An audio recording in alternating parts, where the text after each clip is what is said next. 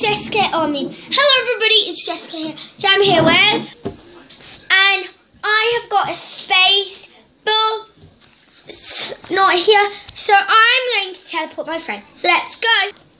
Oh my gosh, she just came. That's amazing. Alright, so today we're going to be doing DIY things that you can do at home. Let's get on with the video. This candy just came out of nowhere, and this is what we need to use. Okay, so we've got some candies, different types of things in here. Alright, so the first DIY is you're going to take this Fruitella and put it in the microwave. So, we'll be back after we've microwaved this. Bye! Hi, we just got back and it's going for 50 seconds. Pause it again. Bye. We're back again. We got it. And it doesn't look very unpleasant. So this is what you're going to do. I'm going to take this knife and it's all gooey and sticky. So you see the stickiness. It's going to taste really nice. So then you can take one of your favourite candies and put it on it. So that's basically the first DIY, isn't it?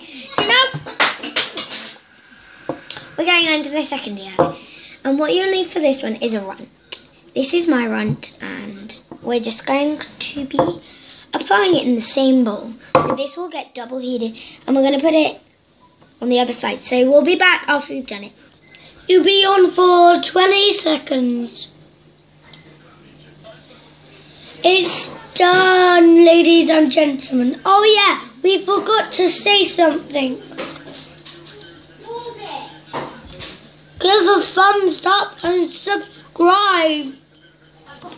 Alright, so what should have happened is this, if you put it in for 20 seconds. It should just be sticking to the caramelly thing. So that is all for our first one. Now, we're going to be doing another DIY later in the week. So please, if you like this, give it a thumbs up and subscribe. Bye. Go like this. Okay, so we had to wait so long because now it's the night time for the next day. And the last one is a gummy. So can you go get a bowl, please? No. Bye. And I forgot to mention, please put it in a microwave safe bowl. Oh, did you just eat one? Where did you get that from? In there. What is it? Oh. Alright, so you're going to take your gummy coat and you're going to mix it in with a gummy crocodile. So then they should look like this. And we will, and a gummy bear. no gummy bear. Maybe gummy bears next week. Alright, so we're going to go and we'll be back later. 30 seconds. Hello, we're back. And